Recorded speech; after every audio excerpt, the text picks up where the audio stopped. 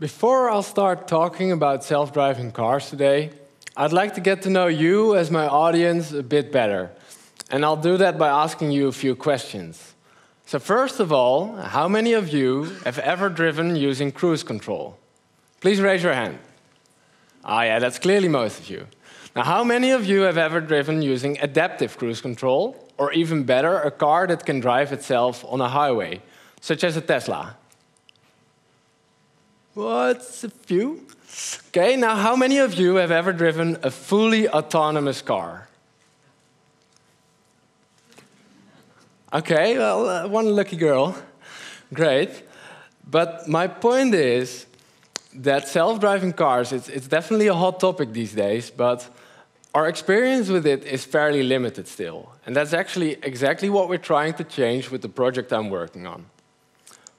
My name is Koen Lekkerkerker, and I'm the chief engineer of this little thing, the WEpod. And it's a self-driving people mover developed to move people around Ede and Wageningen. With this project, we're actually trying to push the boundaries of self-driving forward. And from what we've learned with this project, I would like to tell you about the challenges involved in self-driving and what the future may look like. But before we go into that, I think we should ask ourselves one very important question. And that is, why do we need self-driving cars in the first place? Well, there are plenty of reasons, and I can just mention a few now. First of all, things get much more efficient, leading to less pollution and less congestion. Secondly, it would be very convenient, obviously, because you don't waste time behind the steering wheel anymore. You can gain back all the time wasted on your daily commute. And third, we can increase traffic safety a lot. Every year, about 1 million people die from traffic accidents. 90% of traffic accidents are actually caused by human error. So, you could say that the least reliable part of a car is actually the human driver. Now, to fix that, we need to take the human out of the driving equation. But as it turns out, that's easier said than done. But I think overall we can agree that there's a lot to win here. But then we also need to address all the challenges involved before we can reap the benefits. And as you all noticed, media is paying a lot of attention to this subject these days. And maybe it sometimes can come off a bit as a hype to you. And today I'll try to put that a bit more into perspective. Personally, I'm just a big nerd. I love everything about technology, especially futuristic stuff like robots and self-driving cars. And I can talk for hours about writing code, but unfortunately the organization didn't give me the time to do so. But I guess that's lucky for you. And luckily for you as well, self-driving is much more than just writing software. Actually, if there's one thing I've learned in this project, then it is that self-driving is as much about solving non-technical challenges as well as solving technical challenges.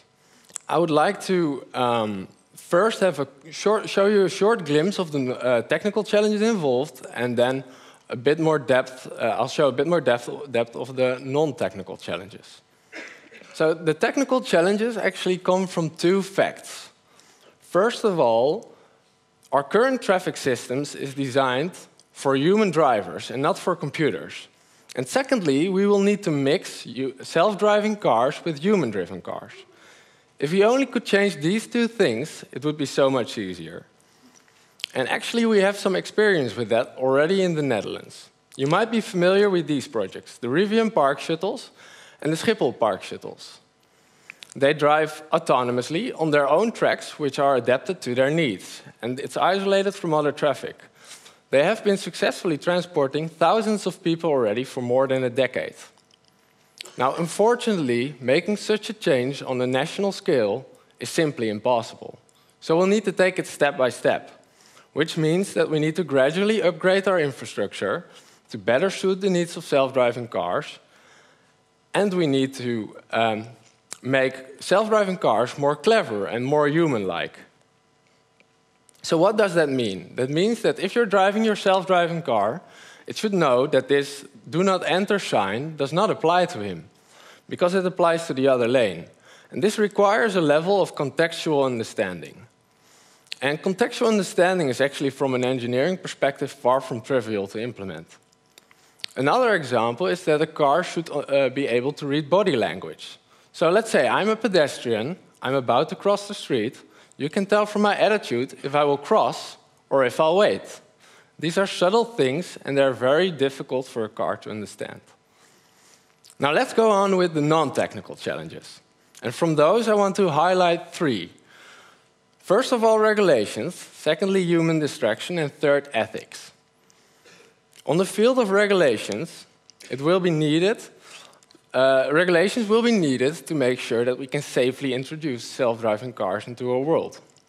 That meant, for our project, WEpods, that we had to discuss with the Dutch road authorities to get us permission to drive on public roads. This was actually pretty challenging at times, but we were breaking new grounds, and that was actually exactly what this project is about, because we're exploring these boundaries. Now, secondly, there's human distraction. The first generations of self-driving cars will require us to pay attention, such that we can take back control whenever needed. But humans, well, we aren't particularly good at that, because as soon as things seem to go well, we easily get distracted, we'll look at our phones, do something else, and forget about our duties. So in fact, this could even make traffic less safe in the short term rather than safer. An interesting challenge. Third is ethics. And ethics is an aspect that I personally like a lot, so I'm going to explain it into a bit more depth with you. And to do so, I want to illustrate it with a little example, and I want to take you into a small thought experiment. So please imagine now that you're driving a car together with a friend, and you're driving behind a truck that's transporting a van. But suddenly, the van starts to roll off, and you need to quickly respond. Now, for the sake of this example, you have all the time to decide what's the best decision, as if you had some supercomputer skills. And these same supercomputer skills you use to see that the right motorcyclist is actually not wearing a helmet. So you need to choose now. Swerve right or swerve left. If you would go to the left, we would minimize the overall harm expectation. But at the same time, you would be penalizing someone for his responsible behavior. Now let's go on with another example. Choose between hitting a family of 3 or 2 elderlies. If you take it bluntly, you could say 3 against 2, but if you look closer, I'm not sure if you noticed already, but there are traffic lights, and the elderly are actually having a green light, but the family has ignored the red light, making it quite a bit more complex, I would say. Last example. No more traffic lights, but 4 elderly against a family of 3. Can you say here 4 against 3 outweighs, or is it maybe different? And these are morally very heavy questions. I think chances are fair that the person next to you in this audience does not even share the same opinion on all of those as you do. So we need to decide in such situations what the car should do. In other words, what choices do we want to program in the car's computer? And then, who should even decide about that? Me as a programmer? Or lawmakers? Or maybe the car makers? And how are we even going to verify that? Because we learned from Dieselgate that it's already challenging to verify car emissions.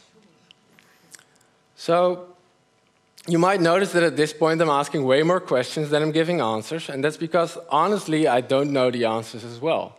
Actually, the WEpods project didn't help me much closer to getting to an answer, because in part that's also because we don't have the right quality of knowledge available to the computers yet. They simply can't have this detail. Not yet. But by the time it becomes applicable, we as a society should make sure that we have our choices ready.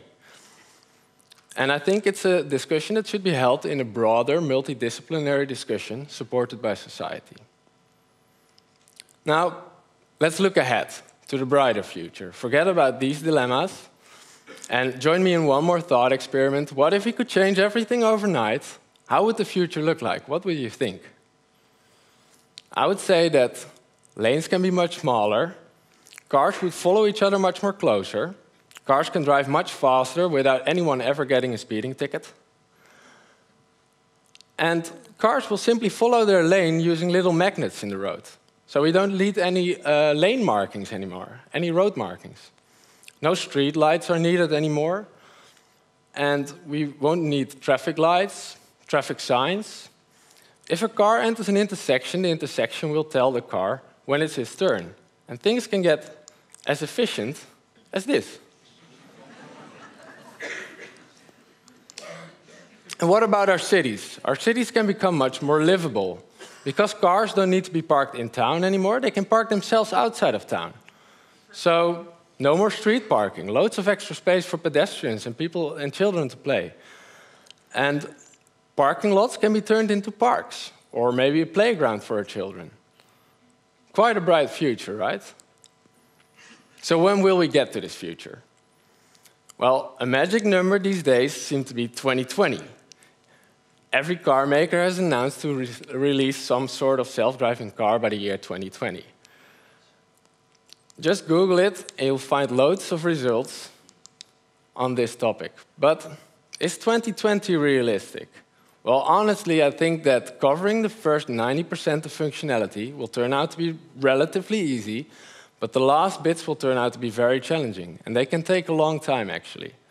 But even if we don't get fully autonomous cars by 2020, which I actually don't think is realistic, we will get some very useful applications already by then. And to make it a success, we as a society, together with technology, need to team up such that we can together push forward the boundaries of self-driving. Thank you for your attention.